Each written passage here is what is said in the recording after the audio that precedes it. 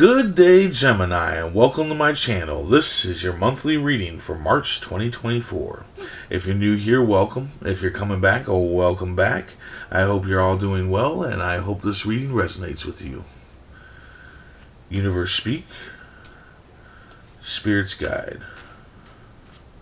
What needs to be known? What lessons need to be learned?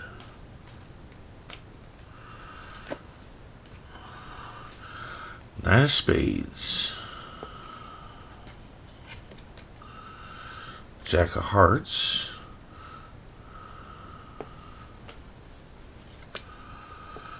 Four of Spades, and wow, the Ten of Hearts. Okay, all right. So your general energy for the month is the Ten of Hearts. Happiness, abundance, success. You're going to be very satisfied this month. This is going to be a good month for you. The month of March is going to be very good for you in probably many different ways. Regardless of what the rest of the cards say, you will have a sense of happiness and you will have much abundance and there will be much success regardless. So yeah, take that. There's nothing more I can say about it. That's the card right there. You know, you're gonna have a pretty good month. You know, regardless of the possible issues that come up, you're still gonna be successful and abundant. At the beginning of the month, there is going to be the death of something. Now, this can be the death of a person, but most of the time, it's the death of something. The death of a relationship, the death of a job, the death of an ideal. You get what I'm saying. And here's the thing, it's going to be emotional. There's going to be an emotional upheaval or whatever within you. It's possibly going to be painful and all that stuff. But the thing is, when that passes, when that, when those emotional unstableness passes and you're no longer mourning the loss of this death and whatnot, you'll come to realize that what died off was causing you fear and worry and nightmares and other problems in your life, and by it being gone now, you are relieved of those things. Now that can take a minute to actually happen, where you realize that it was actually a good thing, to an extent.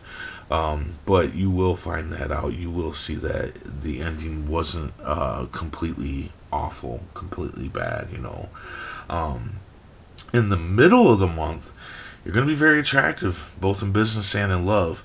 So, I mean, if there is some kind of business idea or project or whatever that you're wanting to do, in the middle of the month, it will be a good time for you to put it out there. It'll be a good time for you to find investors or a business partner or whatever. That would be the best time, is here in the middle of the month.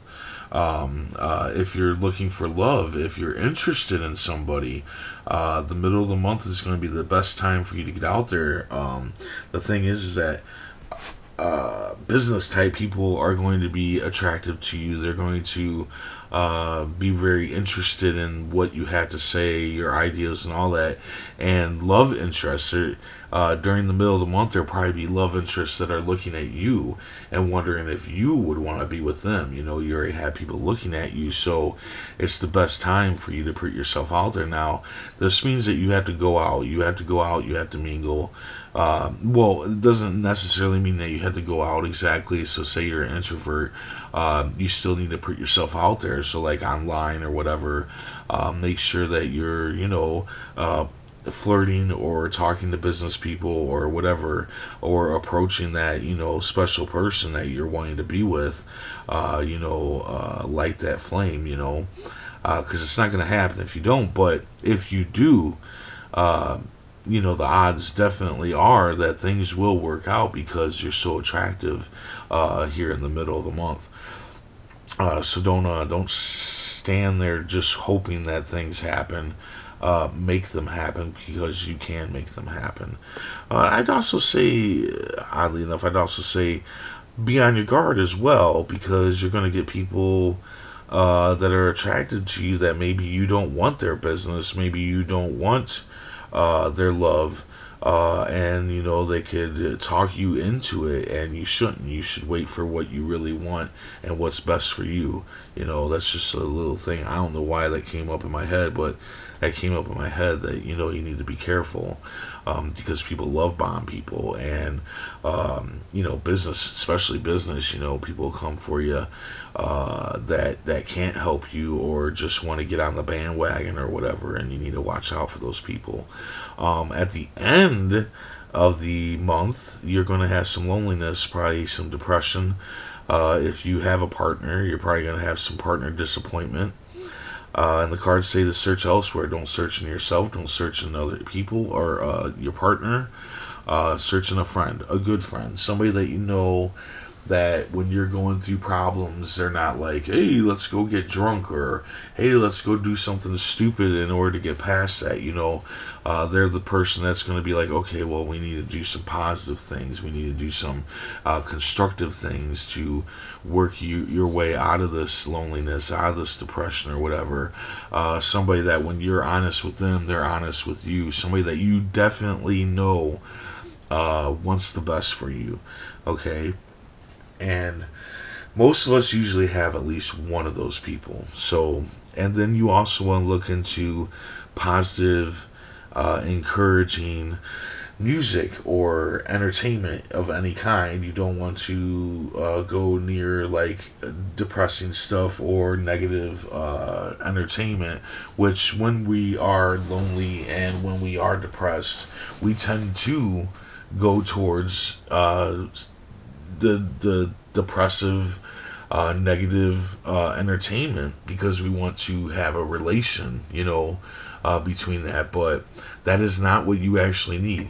Even if you go after that stuff at first, please, quickly, something positive. Entertain yourself with something positive right after. Because all you're doing is you're keeping yourself there in that loneliness, in that depression, in that disappointment. You're not working on getting yourself out of it. All right. So let's go ahead and see what the tarot cards have to say. Universe speak. Spirit's guide. What needs to be known. What lessons need to be learned.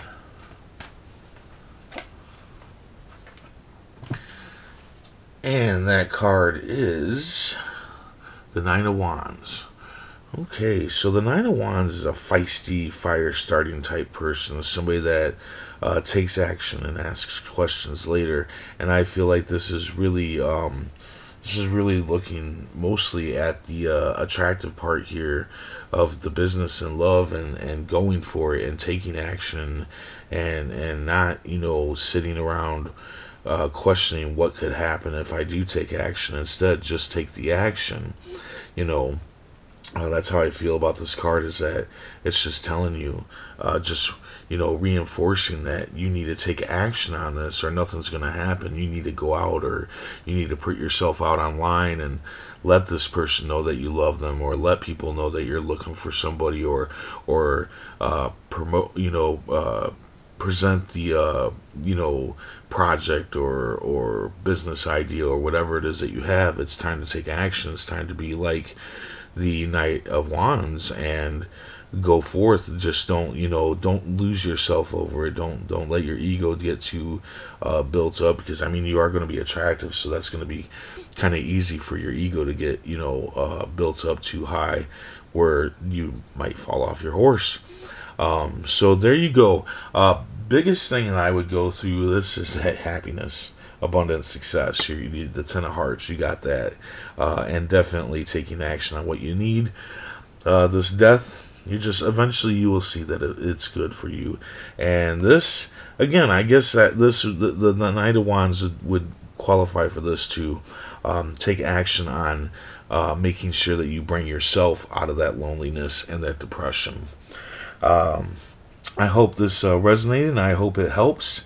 And if it does, hit that like button. And if you would, please comment, share, and subscribe. I hope to see you back here next month. And until then, stay safe, stay mindful, and stay healthy.